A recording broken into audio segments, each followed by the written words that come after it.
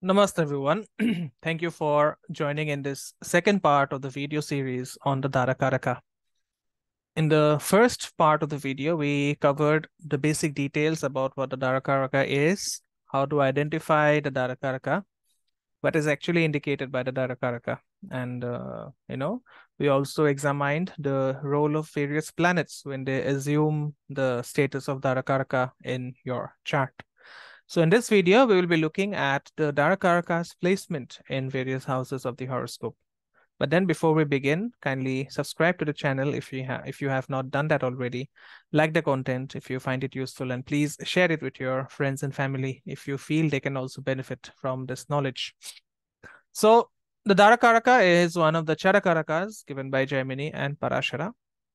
And the lowest, it is easy to find out the Darakaraka. Just look at the lowest degree planet in the horoscope. Okay. And the placement, the house placement and the sign placement of the Darakaraka reveals a lot of intricate details about your spouse and about the quality of your married life. Okay.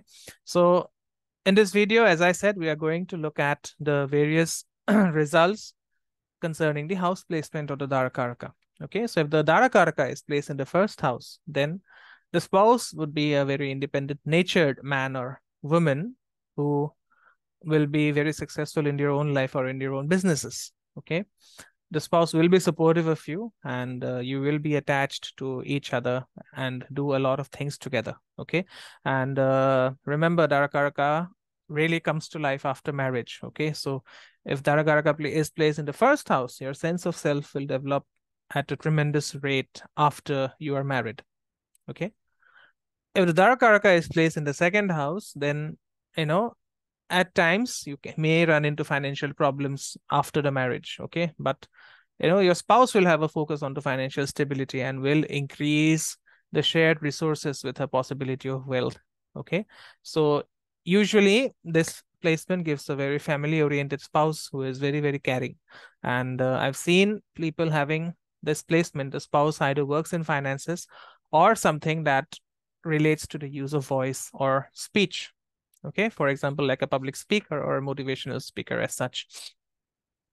If Darakaraka is placed in the third house, then this gives a very communicative and intellectual spouse. Okay, a skilled person who is very creative but also very courageous. Remember, third house is the house of courage. Okay, and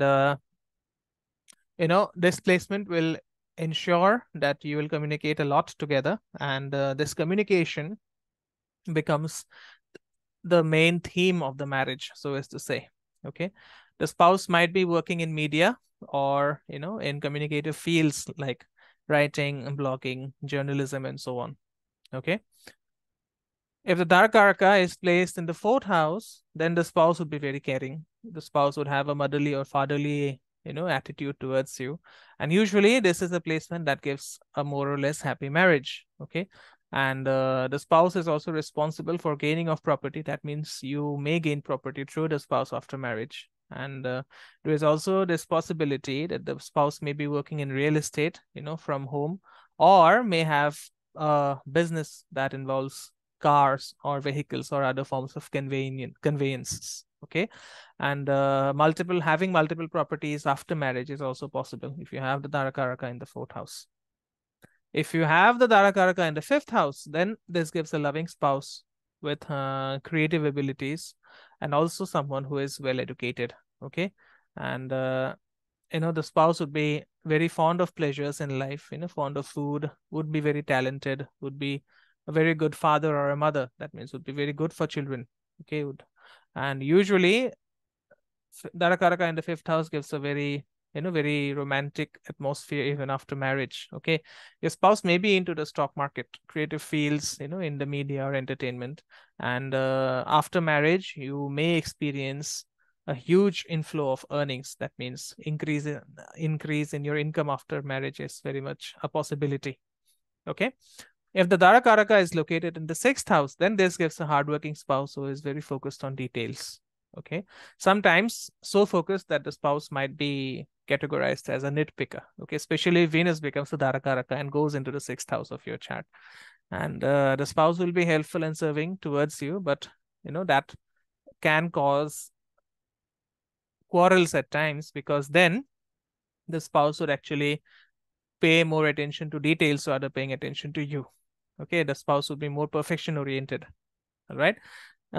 Usually I've seen this placement giving spouses working in healthcare, such as a doctor or even any kind of service related job, like in the hotel industry. Okay.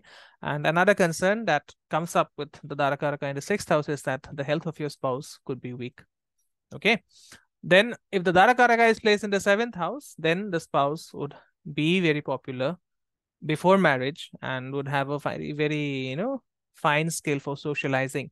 Okay, the spouse could be business minded and romantic, and the spouse might have different business partners, or even after marriage there is a possibility of the spouse becoming a partner in your business. Okay, the spouse might work in public fields or counseling, and it should give you a balanced married life.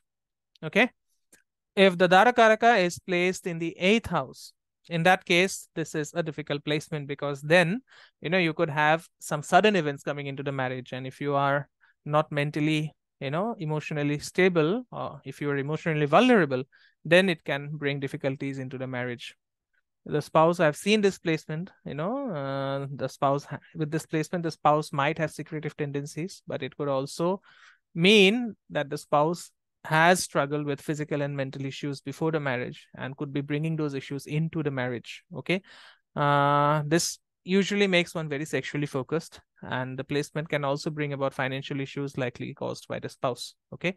The spouse may also be fond of, subjects like the occult and, scientific secrets. Okay. And deep transformation will take place within the married life. Okay. And the possibility is that, after your marriage, you can gain a lot of money through an inheritance, either from your end or from the spouse's end. Okay. What if the Darakaraka is placed in the ninth house? In that case, the spouse would be very religious or having a very spiritual outlook. And there is also a possibility of your spouse being of foreign origin or fond of, travel and other foreign cultures. Okay. So this is one of the very few lucky placements of the Darakaraka, because it brings luck and happiness into the marriage. Okay. And the spouse may also be working in the field of higher education, like being a teacher or a professor, or the spouse might be dealing with long distance travels related to work. Okay. If the Darakaraka is placed in the 10th house, in that case, the spouse might have, his or her own career or business before the marriage. And, the spouse will be very focused into maintaining a reputation, into maintaining a public image or status. And it could also be a fact that your spouse can be very influential and powerful. Okay. The spouse will be very career oriented and possibly a workaholic. Okay. And that workaholic can be in a negative sense if the Darakaraka finds, bad placements from malefic planets. Bad aspects from malefic planets. It is also possible that the spouse will boost your reputation, and there is a high possibility that you may meet each other through work, or in the office. If the Darakaraka is placed in the 11th house, then this is a good placement because it gives happiness and wealth, if not afflicted. Okay. And socializing as well as friendship in the marriage becomes very important to the spouse as well as for the native. Okay, as well as for you. And the spouse might be interested in investing in stock markets. And usually the spouse comes from a very wealthy family, having a large network of friends and relatives. Okay. And there is also the possibility of gaining new friends through your spouse. Okay. If the Darakaraka is placed in the 12th house, then this gives a very spiritual spouse with a high possibility of having foreign origins. Okay. There is a love for travel, and something about faraway places is liked by your spouse, and you will possibly travel together often to seek tranquility in nature. Okay. The spouse may also be into alternative healing or into practices such as meditation, yoga, tantra, and so on. And the spouse could have a sacrificial quality about himself or herself. That means the spouse could easily sacrifice his or her requirements or his or her needs for you or for your family. Okay. So this is all about the various placements of the Darakaraka in the houses. All right. And if your Darakaraka is weak, I'm sharing a very effective remedy that, that can be done. Okay. If your Darakaraka is weak, then please do 4 malas of the mantra Om Namo Bhagavate Vasudevaya every night just before sleeping. Okay, you should do this mantra on the bed facing the south or the west direction. Okay, please do this mantra every night before sleeping. 4 malas to be done for 41 days, starting on any Friday. Okay, so that's it from me in this video. Please subscribe to the channel if you have not done that already, and I'll see you soon in yet another video. Namaste. Om Gurave Namaha.